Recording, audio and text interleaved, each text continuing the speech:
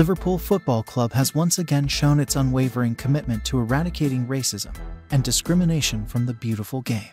The recent incident involving Destiny Udogie, following the match against Tottenham Hotspur, has elicited a strong and unequivocal response from the club.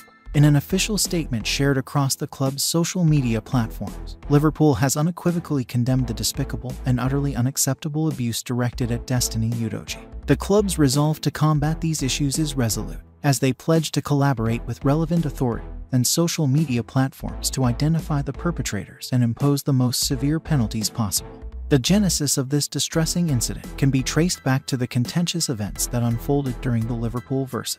Tottenham match, particularly the intense duels between Destiny Udogie and Liverpool's Diogo Jota. These encounters culminated in Jota receiving 2 yellow cards, ultimately leading to his expulsion from the pitch. The first of these cards was a result of an unfortunate incident where Udogie tripped over his own ankle. However, the aftermath of the game was marred by a deeply disturbing wave of racist messages aimed at Udogie on social media. Such reprehensible behavior has absolutely no place in football or in our broader society, and Liverpool FC is making it abundantly clear that they will not stand for it.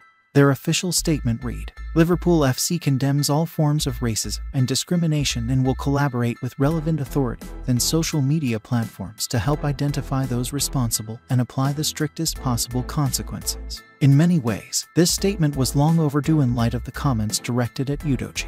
Liverpool FC has a history of taking a stand on public issues and using its massive global following to promote positive change. The club's public denunciation of racism and discrimination underscores their dedication to creating a safe and inclusive environment for everyone involved in the sport, regardless of their background or ethnicity. Both Liverpool and Tottenham are sending a clear message that such behavior will not be tolerated, and those engaging in it will face repercussions. Football, as a unifying force, loses its beauty when incidents of racism and discrimination tarnish the sport's reputation.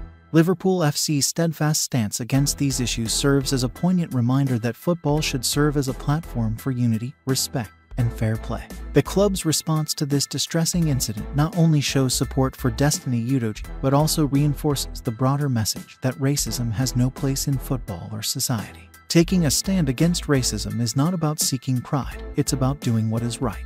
It should come naturally to all fans worldwide. In this moment, we stand in solidarity with Destiny Udogie. However, it's worth noting that while passions may run high, it's essential to remember that Jota's first yellow card was a consequence of an unfortunate incident and should not be a source of contention.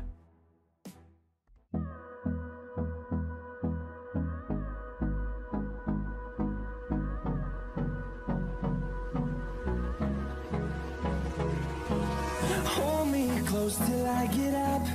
Time is barely on our side.